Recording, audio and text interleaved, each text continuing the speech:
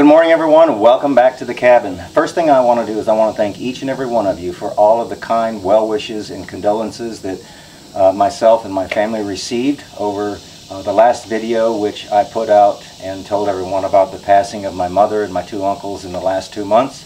You don't know how much that really helps us to continue to move forward up here at the Outpost. So we want to thank you deeply from the bottom of our heart. What I've got on the sawmill here is a 14-foot yellow pine log that measures 16 inches in diameter. I'm going to cut it up to finish some of the stripping that I need for the metal to put on the smokehouse. I'll probably use some of it for the front door, as well as it's large enough to cut some fascia to go on the cabin to kind of finish off the front porch that we actually built. So let's get busy.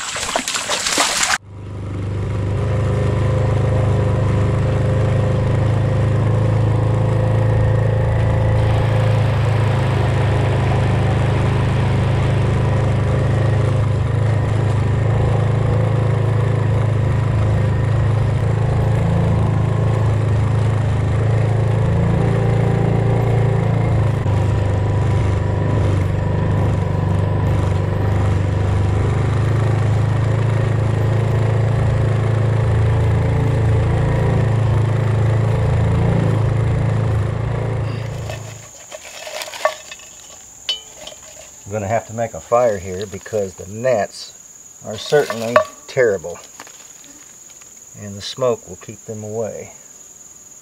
This is some pine pitch right here. Burns really good.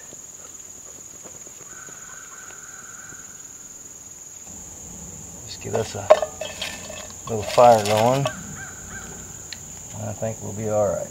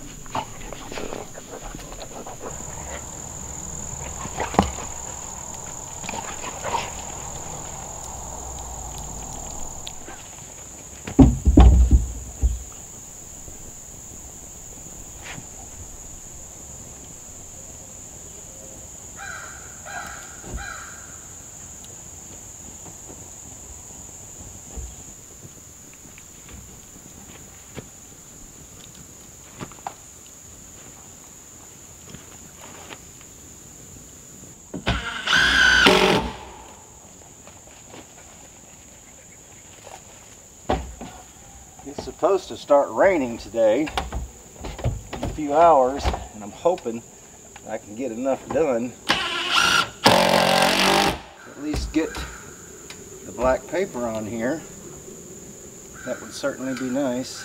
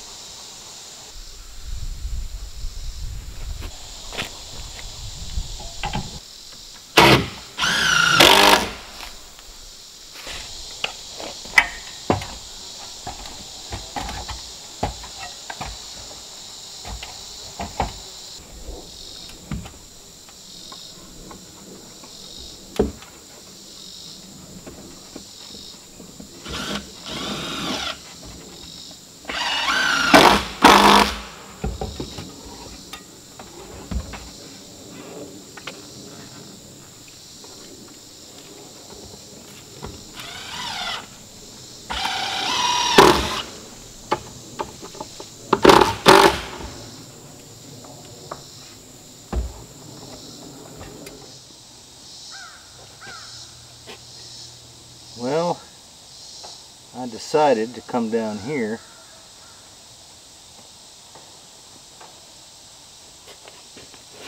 where I could use these sawhorses to actually saw this material.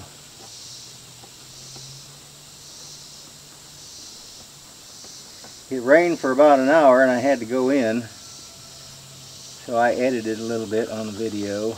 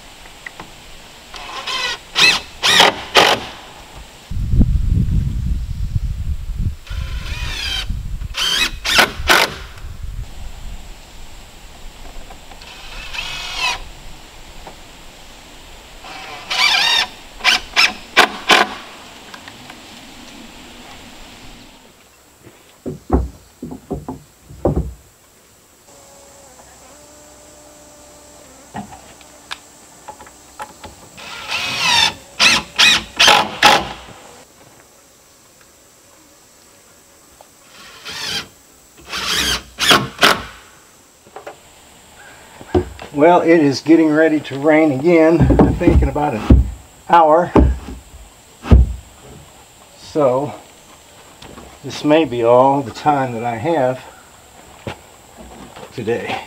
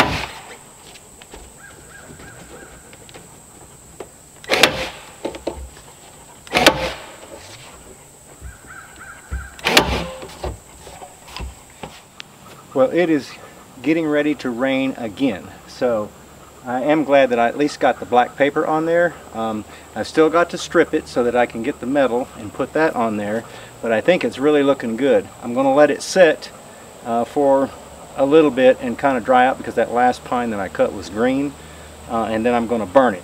I was burning them before, like this side right here, before I put it up.